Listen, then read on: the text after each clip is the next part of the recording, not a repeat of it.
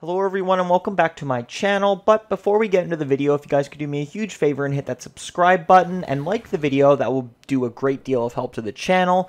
Also, tell me down below that you have subscribed, but without further ado, now that you've done that, let's get into the video.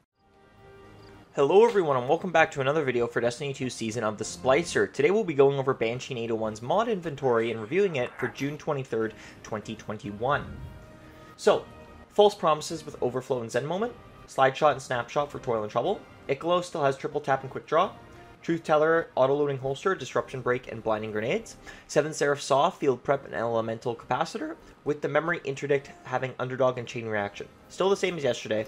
The mods for Banshee are Targeting Adjuster, which this weapon gains better target acquisition, and Icarus Grip improves accuracy while airborne.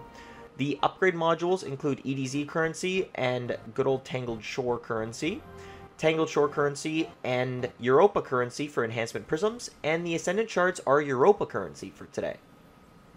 For 801's inventory, it is Unflinching Bow Aim, so reduce flinching from incoming fire while aiming bows, as well as Powerful Friends. When you become charged with light, nearby allies also become charged with light if they are not already, and then you also gain plus 20 mobility when you activate this mod's secondary perk, when at least another arc mod is socketed into this armor.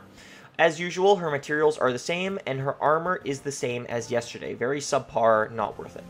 But that has been the video, so if you guys could do me a huge favor and hit that like button, subscribe if you are new, hit the notification box, guys. I post these daily as well as other content on my channel, and of course, guys, have a great day, and peace out.